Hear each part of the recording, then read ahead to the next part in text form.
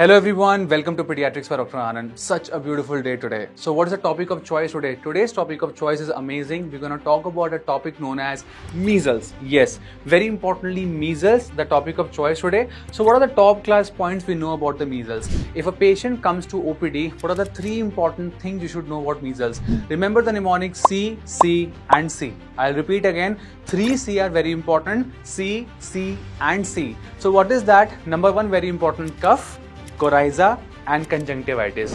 The three important points of measles, 3C, remember, that is cough, coryza and conjunctivitis. This is how the patient will come.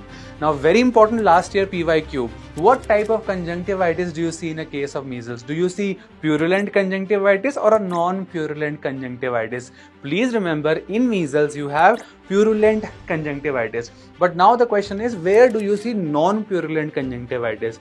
Non-purulent conjunctivitis, it is seen in Kawasaki disease, last year PYQ. So if the patient comes to OPD, you will ask for cough, for coryza, for conjunctivitis. Very importantly, how the rash will start.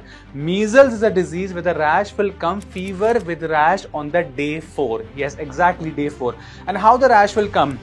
The rash will start behind the ear. As you can see in the picture, the rash will start behind the ear, then the face and then the body. So that's how the measles rash comes. Now three important last year PYQ. What is the most common complication of measles? The most common complication of measles is otitis media, which is the most commonest cause of death in measles. The most commonest cause of death in measles is pneumonia. And what is the late complication of measles? The answer is SSP. What is SSP? Subacute sclerosing panencephalitis. So these are the three important points regarding the measles.